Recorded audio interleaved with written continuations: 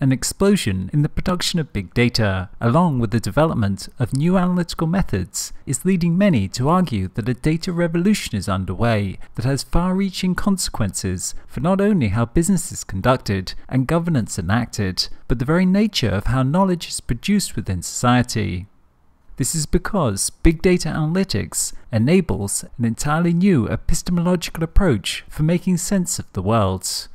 Rather than testing a theory by analyzing relevant data, new data analytics seeks to gain insight that simply emerges from the data itself, without apparent interpretation being imposed upon the data itself.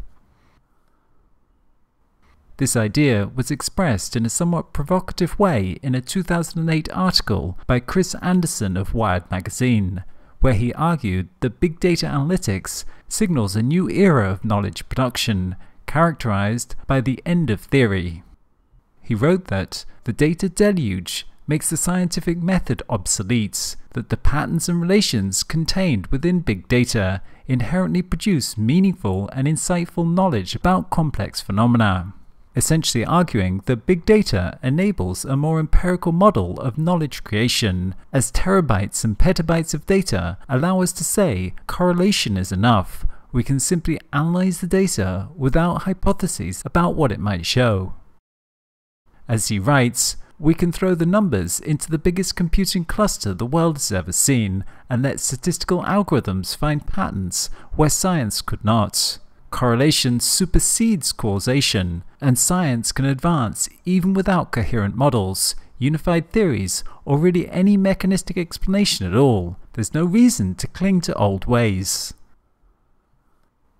Anderson's article is a flamboyant elaboration of what has come to be called Dataism. Dataism may be recognized as the general underlying philosophy of big data, which holds data as a primary source of truth in its own right. Big data offers the possibility of shifting from static snapshots to dynamic flows, from coarse-grained aggregations to high resolutions, from data scarce to data rich, from relatively simple models to more complex, sophisticated simulations. This all-encompassing, pervasive, fine-grained nature to big data takes us into a new kind of paradigm where we could at last, as Dataism would hold, access the world without any kind of mediation, directly in the language of ones and zeros. In its capacity to present us with raw facts, data may take us beyond our intuition, assumptions, bias, prejudice, and other distortions. But at the same time, data can be deceptive, hiding behind a veil of objectivity while excluding the relevance of context. Thus, if we want to really push what we can do with data analytics, we need to be aware of where its limitations lie and how this paradigm of big data works. The traditional way we've done science is by creating hypotheses. We then go into the data to test that hypothesis. Traditionally, statistics has aimed firstly at the discovery of pre-existing hypotheses, but the very idea of data mining is not to determine pre-existing hypotheses, but make hypotheses surface from the data itself. So hypotheses or categories do not pre-exist the collection and processing of data. Hypothesis instead is the result of the processing of data, which reverses the traditional, more theoretical approach. What people increasingly want now are tools that find interesting things about the data, what is called data-driven discovery. The analyst does not even have to bother proposing a hypothesis anymore. The argument is that mining big data reveals relationships and patterns that we did not even know to look for. Rebecca Siegel, in a 2013 paper, states this as such: "We usually don't know about causation, and we often don't necessarily care. The objective is more to predict than it is to understand the world. It just needs to work. Prediction trumps explanation." As an example, we can take the case of a retail chain that analyzed 12 years worth of its purchase transactions for possible unnoticed relationships between products that went into shoppers' baskets. Discovering correlations between certain items led to new product placement and a 16% increase in revenue per shopping cart in the first month's trial. There was no hypothesis that product B was often brought with product Z that was then tested. The data were simply queried to discover what relationships existed that might have previously been unnoticed. Amazon's recommendation system produces suggestions for other products a user might be interested in without necessarily knowing anything about the product itself. It simply identifies patterns of purchases across customer orders. While it might be interesting to explain why these associations exist within the data, such explanation is often seen as largely unnecessary in a world of commerce where all that matters are outcomes. There is a comprehensive and attractive set of ideas at work in the data paradigm that runs contrary to the traditional deductive approach that is in many ways dominant within modern science. The basic premise is that because big data can capture a whole domain, providing a complete, high-resolution dataset, there is no need for prior theory, models or hypotheses, as through the application of data analytics, the data can speak for themselves, free of human bias or framing. Meaning transcends context or domain-specific knowledge, and is thus neutral, being able to be interpreted by anyone.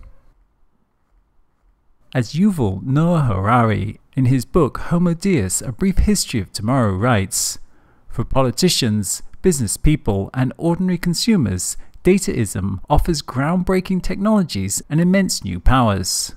For scholars and intellectuals, it also promises to provide the scientific holy grail that has eluded us for centuries, single, overarching theory that unifies all the scientific disciplines, from musicology through economics to biology. According to Dataism, Beethoven's Fifth Symphony, a stock exchange bubble, and the flu virus are just three patterns of data flow that can be analyzed using the same basic concepts and tools." We can already see how this idea of the universality of data is becoming applied as small groups of mathematicians, physicists, computer scientists, and data analysts come to be incorporated into more and more domains, from finance to business consulting to energy providers and all forms of technology companies, which implies that there is a single language of data that applies to all equally. So what are the limitations of this data paradigm? Dataism is an extension of the empirical and reductionist paradigm in the age of information. Reductionism is the idea that a system, any system, is nothing more than the sum of its parts. It is to say that nothing is truly continuous. Everything can be rendered into a discrete quantifiable format without any loss of content. This is of course what datafication does. All data is discrete, in that it takes a section of the universe and sticks a label or value on it, presenting it as in some way separate from everything else, and thus making it possible to move around and process into new configurations. Through analysis, we break systems down to isolate component parts, quantify them, and describe the whole as some combination of those parts. Reductionism has many great achievements, but it also has its limitations. It systematically depromotes complex relations, context, and continuous processes. It takes no account of emergent phenomena that result in irreducible whole systems and processes. It can tell us about the billions of neurons in the brain, but not about consciousness. It can tell us about the molecular makeup of water, but not why, when we combine the molecules, they create something that has the property of being wet. Likewise, data is objective and it's discrete. It can't tell us about what is subjective and continuous. Just as it can't tell us about emergent whole systems, it can't tell us about what is subjective and continuous. The discrete nature of data is why it's so useful. It means that we can take it, separate it from the world, and put it into an algorithm to manipulate and interpret it in new ways. But it's precisely that is its inherent limitation. It can't tell us about the synergies between the parts that make them continuous, more than the sum of those parts and irreducible to those discrete units. Datafication gives us a new tool to look at the worlds, but the problem is that that tool is incomplete. As convincing as it appears, reductionism is only ever half of the story. By its inherent nature, it lets us see some things and not others. The risk of this, though, is that we stay looking under the street lamp because that's the only place that data sheds light, and forget about everywhere else that it doesn't shed light. Such an incomplete interpretation of the world can only ever lead to incomplete outcomes, and ultimately unsustainable results. The technology ethnographer Tricia Wang describes this well when she writes, "That's why just relying on big data alone increases the chances that we'll miss something, while giving us this illusion that we already know everything. We have this thing that I call the quantification bias, which is the unconscious belief of valuing the measurable over the immeasurable. But the problem is that quantifying is addictive, and when we forget that, and when we don't have something to kind of keep that in check, it's very easy just to throw out data because it can't be expressed as a numerical form. This is a great moment of danger for any organization, because oftentimes the future we need to predict, it isn't in that haystack, but it's that tornado that's bearing down on us outside the barn." This analogy of the haystack and the barn touches on an important idea, which is that analytics helps us to better understand what is inside of the box and how the box works, but it can't help us in seeing what is outside the box. For that, you need a very different process of reasoning called synthesis, which we'll be talking about again in a later module.